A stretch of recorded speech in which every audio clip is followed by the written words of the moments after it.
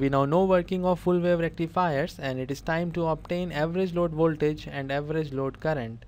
Average load voltage is also called as DC load voltage, and I will use the output waveform to obtain the average load voltage. This is the output waveform which we have obtained in the last two presentations. In case of full wave bridge rectifier and in case of full wave center tapped rectifier, we have the same waveform for the output voltage. So average load voltage and average load current for bridge rectifier and for center tapped rectifier are same because we have the same output waveform. In order to obtain the average load voltage, I will integrate the waveform from 0 to pi.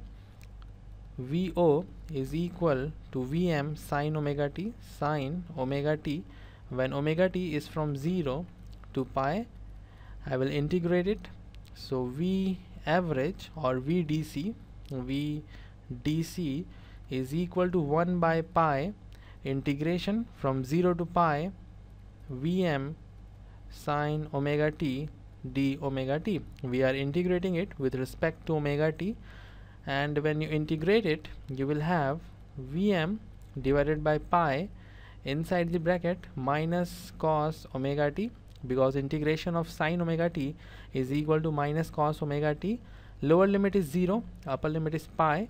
Now I will put the lower and upper limits. Vm divided by pi minus cos pi minus cos 0.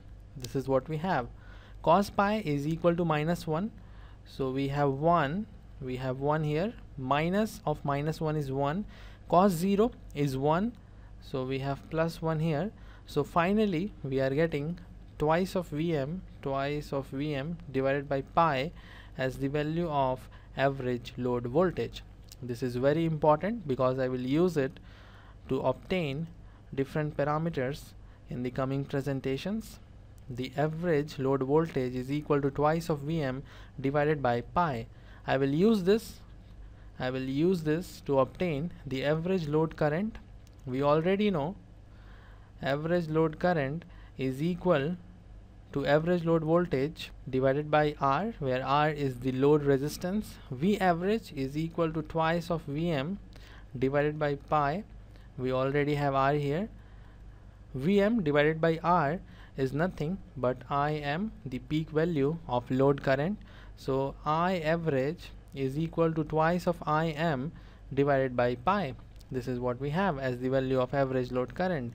Very simple. You can also integrate the current through the load resistance and you will have the same result. When you integrate the current through the load resistance, you will have I average 1 by pi integration from 0 to pi Im is the peak current sin omega t d omega t, and you will have this result, and by using this result you can obtain average or DC load voltage. You can do this in either ways, both the ways are correct. In case of half wave rectifier,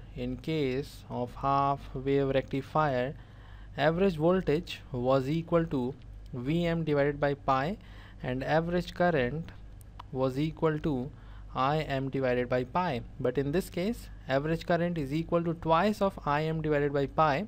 So in case of full wave rectifiers, the average current is twice the value of average current in case of half wave rectifier. And this is also true for the average voltage. It is twice of Vm by pi, and in half wave rectifier we have Vm by pi. So average voltage in case of full wave rectifiers is equal to twice of average voltage in case of half wave rectifier. And this is because we have identical waveform in negative half cycle also. In case of half wave rectifiers, we had 0 as the value of output voltage for the negative half cycle, but here we have the identical waveform as the positive half cycle. So the average is doubled in case of full wave rectifiers, and this is definitely one of the main advantages of using full wave rectifiers. I hope this point is clear to you, and in the next presentation we will discuss RMS load voltage and RMS load current. I will end this lecture here. See you in the next one.